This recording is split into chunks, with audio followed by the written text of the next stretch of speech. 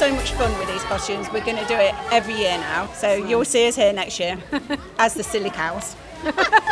This has been our first Shine Walk and it's been amazing. It's been so much fun. Everyone's been cheering us along and all the volunteers have been fabulous and all our fellow walkers have just been wonderful with the most amazing costumes. It's been brilliant. And so much money raised for, what is a genuinely good cause. It was really well mapped out. We knew where we were going the entire time. The marshals were great. So yeah, we really enjoyed it. It's been incredible.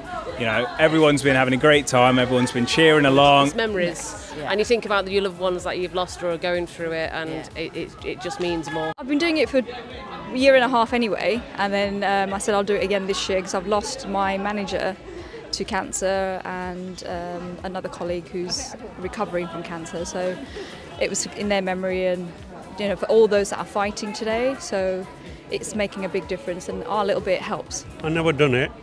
I'm 63, but all the boys say, come and do it. I've done it.